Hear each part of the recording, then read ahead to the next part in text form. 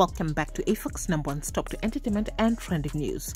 Earlier on, an unexpected comment from Juacali sparked a heated debate within the entertainment industry. The singer's sentiments came days after Njugush and his wife performed a sold-out comedy show in Australia. Before he had actually put out his tweet, there were already people who had attended the show in Australia and they were indicating that the show was not that funny as they were expecting. But they were really happy to show up to support Njugush and Celestine, and the turnout was actually superb. So this is what Juacali tweeted before we get to his apology. He retweeted first of all a tweet by Eric Manyika which said, "Hii kitu inaitwa stand-up comedy si mchezo. I remember my pal Juacali on one of those arguments alisema hawa majamaa zao ni drama si comedy."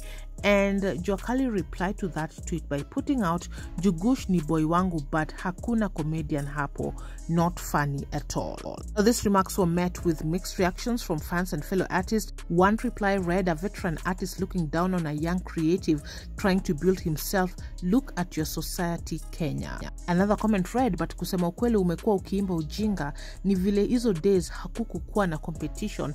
That's why you had a big platform but you sang trash." Someone else said, "Wivu ni wivu tu. Njugush has done so well for himself." Now, after that serious backlash, Juacali has now apologized to Njugush over those comments, jotting down a lengthy apology on social media stating, "Fans wa Njugush na Njugush, poleni sana kama hiyo tweet ili come out harsh. Hiyo haikuwa intention, napenda skits za Njugush.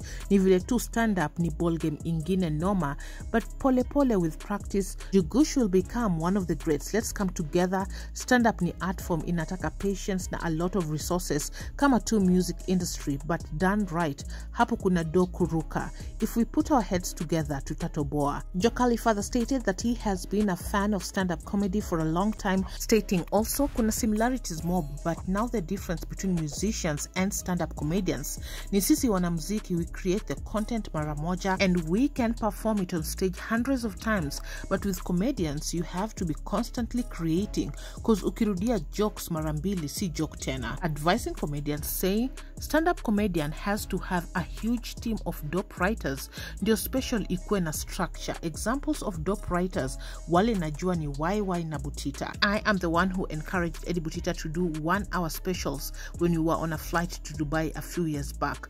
Ku create content ya 1 hour constantly si rahisi, lazima ukuwe na team noma karibu. Stand-up comedian should be very clever, witty and think jokes on the fly to engage the crowd and also have a certain swagger kwa stage." Advising also, na msiogope kutumia curse words, hiyo ndio raha ya stand-up sasa. Wacha nisibonge mob, I will big up all the comedians pushing the art form. And to show that he was in support of Njugush, he did put out that he wanted to apologize publicly and do it privately as well. We'll be getting to listen to that as he spoke to Juacali Ray, but also Abel Mutua shared a screen grab of a telephone call. They had spoken over 10 minutes and he captioned this, "Just from a lengthy call with my brother Juacali, makosa ilifanyika but kosa sio kosa. Kosa ni kurudia kosa. Apologies nitafikisha mgenge. Usimind. We can now put this behind us and forge forward." Pia ukipata nafasi ingia pale njugush.ke, at least Blessed Njugush and Celestine waonje pesa yako kiasi, au sio? I want you guys to listen to Juacali speaking to Juacali Ray Milele FM this evening. Pole na pia mafans wake niliwaambia pole. Okay. Kama hiyo kitu ili come out harsh, I wish ninge structure vitu tofauti. Okay.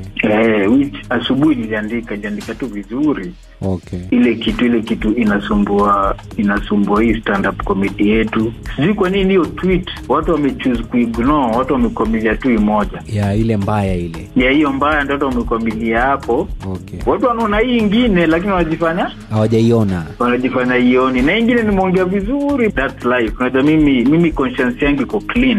As long as I apologize kwa huyu jamaa. Okay. Watu wengine wakishikilia hiyo kitu kwa roho au ndo wanajisumbua. Mimi kitu nafurahi ni spark a conversation. Okay. The same way vile tu watu husema wasanii wa improve nini vitu kama hizo. Unaona, that's the same way inabutita ni watu mu encourage na waambiani jamaa fanyeni ma special hizi mambo za 10 minutes haiwezi. Watu wote wanajua kina Hamo ni vile tu hiyo tweet ili come out kama vita, but haikuwa vita. Wish ninge extract and niseme jamaa pande ya skit iko sawa, but stand up comedy ni mambo ingine tofauti. Angalau stand up comedy iko na kazi. Kwa hiyo wewe umemwomba msamaha kabisa personally Njugush, ama ni pale tu online, ama umejaribu kumtafuta labda kumwambia bro? Unaweza say yuko nani, I think yuko Australia bado. Yeah, yuko bado nje. Lakini jamaa taongea, nitabonga tu na yeye.